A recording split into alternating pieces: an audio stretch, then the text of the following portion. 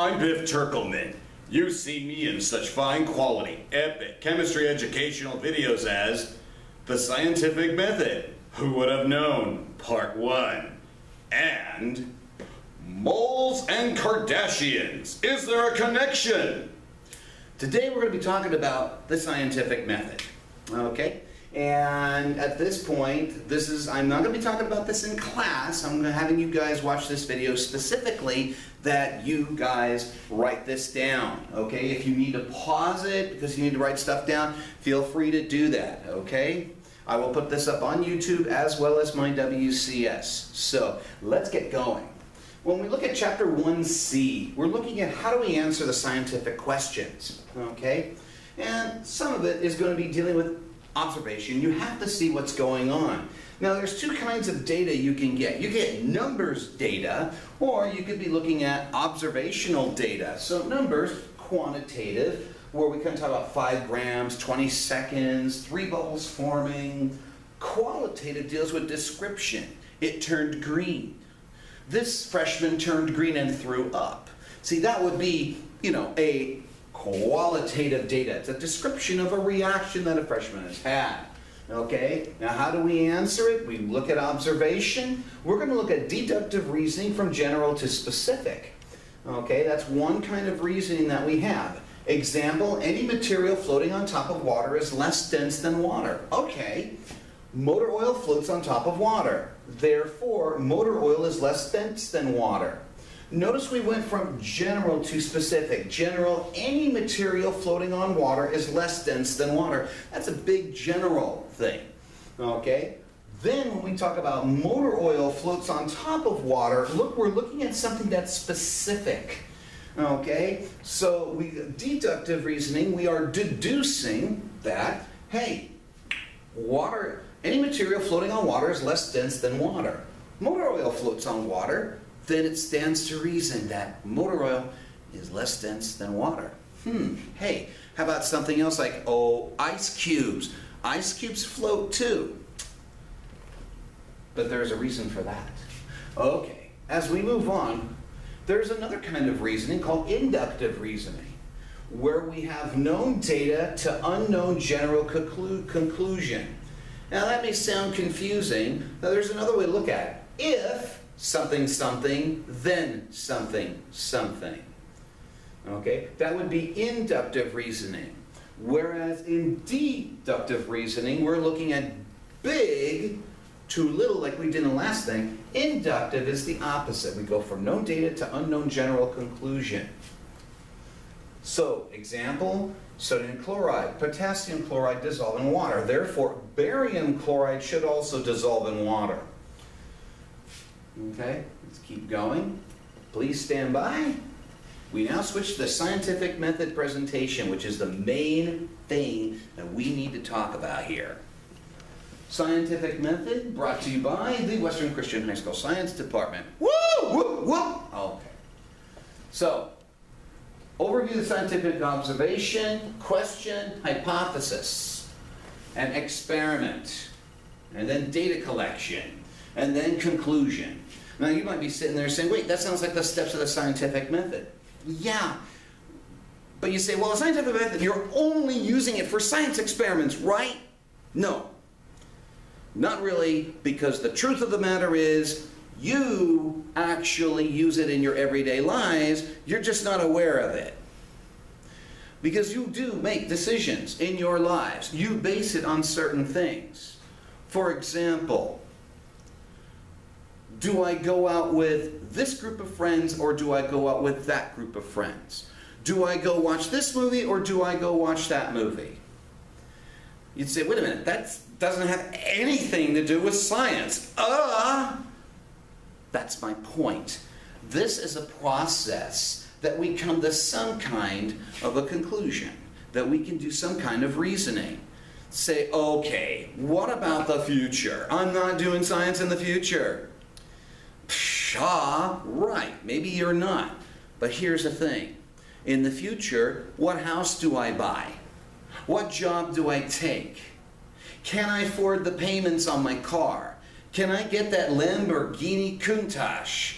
Or do I have to go and get the used Toyota Yaris?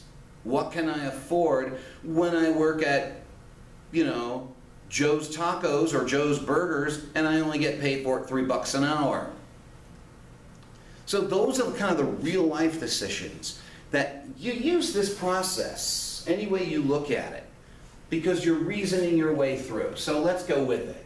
So here's an observation. What is it you see happening? So here you see condensation outside the glass. Here's another experiment. So we're going to do two parallel experiments. You notice mold growing on the bread. Ew! Yeah, ew. Okay, experiment number 2. Question number 2. Okay, so question. How does the air temperature affect the condensation formation? Here, how does temperature affect how much mold grows on the bread? So hypothesis, what is it? Well, if you think about it, it's a suggested solution to the problem. It has to be something that we can test. We can't sit there and test the coolness of Justin Bieber with the 19 to 25-year-old demographic. It's just not possible to measure coolness, okay? But on the other hand, we can measure the amount of downloads and CDs that have been sold. That we can test. Then we can measure the success of Justin Bieber, okay? Now sometimes we write these hypotheses as if-then statements. The idea behind that is it predicts an outcome. That's the thing. It predicts an outcome. Whether it is right or wrong, okay, doesn't matter. It's testing it to see what's working and what's not working. So our hypothesis, let's look here, experiment number 1. If the air temperature is 25 Celsius or below, more condensation will form than if the temperature is greater than 25 Celsius. So here we have temperature 25 degrees Celsius and below. We're thinking that there's going to be more condensation that's going to form compared to if the temperature is going to be greater than 25 Celsius. Doesn't matter. Experiment number 2. If the air temperature is 25 Celsius or below, more mold will be present than if the temperature is greater than 25 Celsius. Okay, great. Now we've got a hypothesis. We're going to test that sucker out. What is that going to look like? Well, we have to look at variables. Okay? So a factor that can be controlled, changed, or measured in some kind of an experiment. Okay? Types of variables. Okay, think about this. Well, what would be a variable if you had to go and you were buying a car? What would be a variable that would, you'd have to control? Maybe the money that you have. If you have $1,000, chances are you're probably not going to get that Mercedes that's brand new, candy apple red, okay, with the engine of doom on it. Probably not, I'm thinking. But if you go to the used car lot, that might make a useful down payment. But anyways, types of variables that we have here, there's that dependent variable. When you're depending on something, like I depend on my car to get me to work. Okay, and there's the independent variable. And then there's the controlled variable. So we have dependent, independent, and controlled variable. So let's look at the variables, Dewey. Let's look at the dependent variable. In an experiment,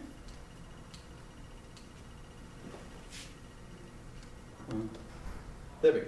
The dependent variable is the variable that we are going to measure or observe. You don't control the dependent variable ever. You don't. You have to, this is what you're going to see. Think of this as your results. That's your dependent variable. Can I afford to buy this car? Yes or no? That's my dependent variable. So here we look how much condensation is measured. That's our dependent variable, because that's how we're going to find out if our hypothesis works or not. In the second one, how much surface area of the bread is covered by mold. Again, that has to do with the surface area. That's there. Okay? We don't control it. That's part of the experimentation process. Okay, moving on. For some reason, it's not. So here, the independent variable is the one condition we can actually change in the experiment. Okay? So, for example here, example 1, we can change the temperature to 45 Celsius, which is in the above 25 degrees Celsius range. We can alter the temperature. Okay? We'll see how much condensation that we're going to make with it. Example number 2, change the temperature to 15 Celsius for our bread, which is below the 25 degrees Celsius range. Yeah, so that kind of gives us an idea of what's going to be going on with our hypothesis. We're in the process of testing. So we can do this. We can change that in the experiment. So we need to run more than one experiment. You can't run just one experiment and that's it, I'm done. Doesn't work that way, okay? So a controlled variable is, AKA means also known as constant variable. Now, here's the idea. This is the variable that does not change at all during the experiment. So there are variables we can change, like the independent variable, but there is also the controlled variable where it is, you can change that in an experiment. So the experimenter makes a special effort to keep other factors constant or the same so that they will not affect the outcome. So example number 1, what about the type of drinking glass that we're going to use in our condensation experiment? It's the same.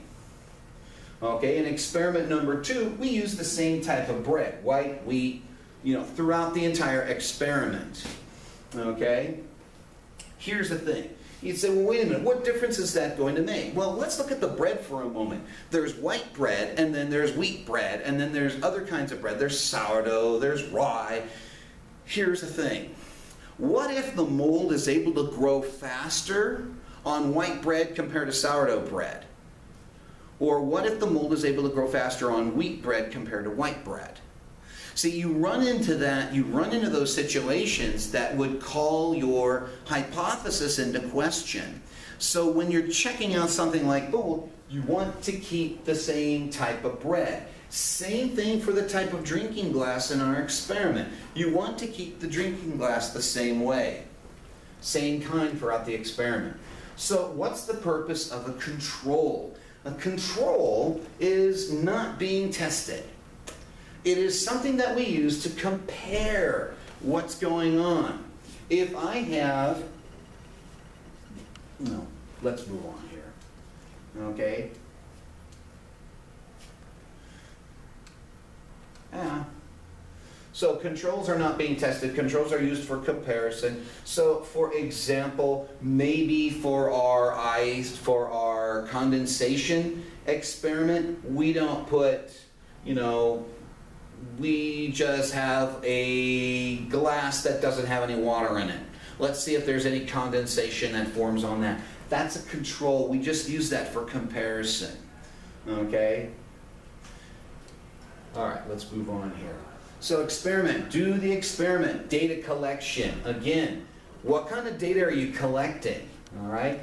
For number 1, for our condensation, is how much condensation is there on the glass based on the temperature. That would be one thing. Number 2, when we look at data collection, is how much surface area of the bread is covered with mold based on the temperature. Again, above 25 and below 25 Celsius. So that's the kind of data that you would be looking at. Okay, sometimes your data would be numbers. Sometimes it would be the surface area that's covered.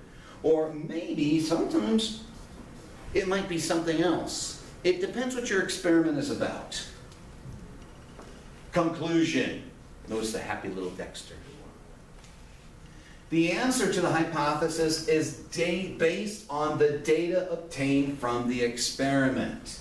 Okay, the answer to our hypothesis, whether it is shown to be correct or incorrect, is going to be based on the data that we got from the experiment. That's a key thing. Without the data, we can't do anything with the hypothesis. Okay? Now we have to retest the hypothesis. We have to. Why is it that we need to do this? In order to verify the results, in order to make sure that the results are legitimate. The experiments have to be retested. That's just the way that it is. Okay?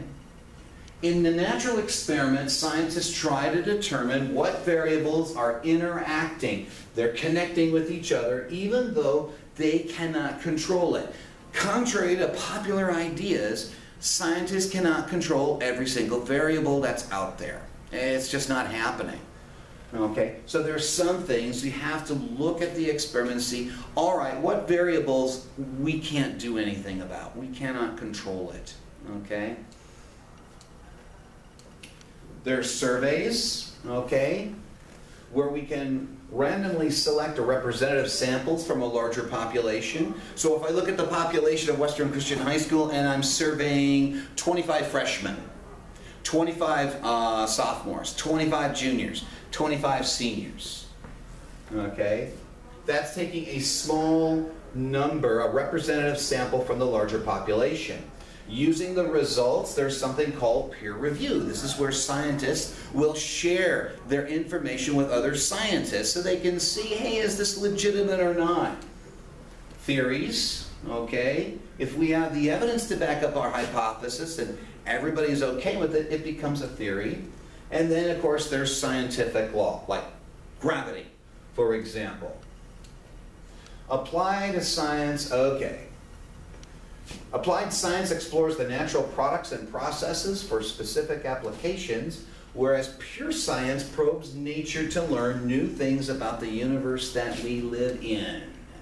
And with that, ladies and gentlemen, that's it for the scientific method. Hope you enjoyed it. This is Biff Turkle signing off until the next time. Catch you later.